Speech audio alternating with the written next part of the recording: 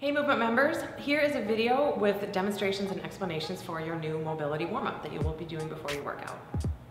For the first few mobility pieces, you'll be grabbing one of the PVC pipes. The first one is going to be shoulder dislocate, which many of you have already done in the gym as part of your workout. But for a reminder, what you'll do is grab the bar fairly wide and then bring the bar up and overhead, keeping the arms as wide as comfortable while still maintaining a straight elbow. If you can't get the bar up all the way around to your lower back, that's okay. You can stop here and then bring the bar back down. As a few key points with this one, you don't want to bring the bar overhead with your head forward. You also don't want to bring the bar overhead by arching your lower back. Try to maintain a neutral spine throughout the entire motion. Next up is going to be the hamstring stretch with a hip hinge. What you'll do is take the PVC pipe, place it along the length of your spine. You want to keep your head, your middle back, and your tailbone pressed against the pipe lightly. You'll extend one leg out in front of you, keep the stance leg kind of soft, and then you'll just hinge forward, feeling a stretch out in your extended leg. You only want to bend as far forward as you can, keeping that neutral spine position. You don't want to arch away from the PVC pipe at any point. Repeat with the other leg. One leg might be a little more tight than the other, requiring you a little bit more of a soft knee in your stance leg, and that's okay. Just remember to maintain that neutral spine position against the pipe. Last exercise that we're going to do with the PVC pipe before moving on is going to be a lumbar twist. This is going to just get your lumbar spine moving and warmed up. It's as simple as placing the pipe on your shoulders lightly, twisting through the spine, keeping the hips relatively forward, but they'll move a little bit with the spine as well. It's not so much twisting through here because now my back isn't twisting, so you want to keep the feet planted and just a gentle twist through your spine a few times in each direction. Next is going to be a deep lunge with a twist. This is going to help get our entire spine to move as well as get a good stretch through the back of our hip. What you'll do is start in a standing position, take a big lunge forward, reach down, and then with the opposite arm, twist up towards the ceiling. So I'm twisting towards my forward leg. From there, come back up. Deep lunge forward with the opposite leg, hand comes down, again, twisting over my forward leg.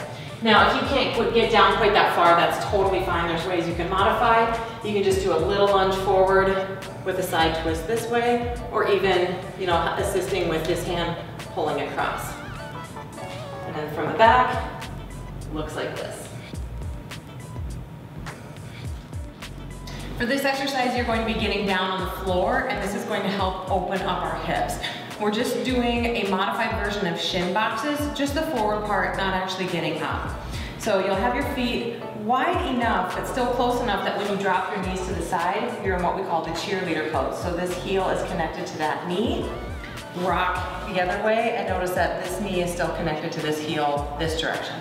Just rocking the legs side to side to get the hip joints moving a little bit.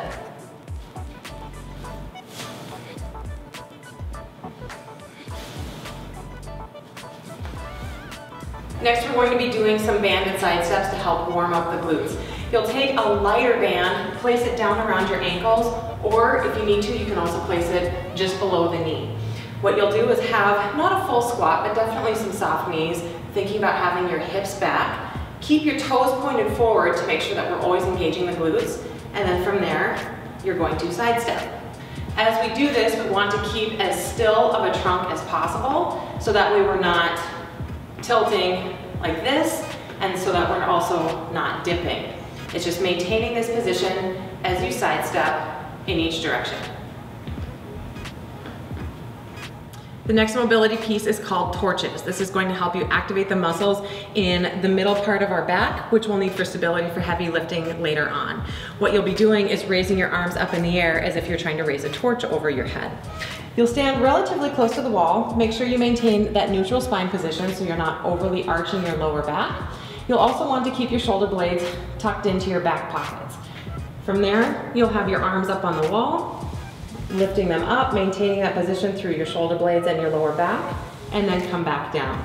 If you raise your arms up and your shoulder blades pop up or your back arches don't go any higher, just raise your arms up as high as you can while maintaining that position through your spine and your shoulder blades. And the last exercise in our mobility warm-up, many of you are already familiar with. It's still the one-arm kettlebell farmer carry. This is going to help make sure that we are getting our core warmed up and activated. For this, you'll grab the bell, carry it at your side, walk, making your lap around the gym. After you make the lap, you'll switch hands and make one more lap. And that is your mobility warm-up.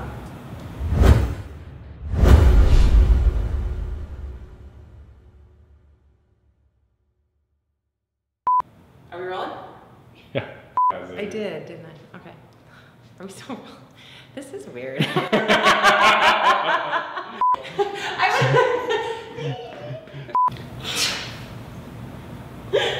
I feel like I'm posing for my senior photo.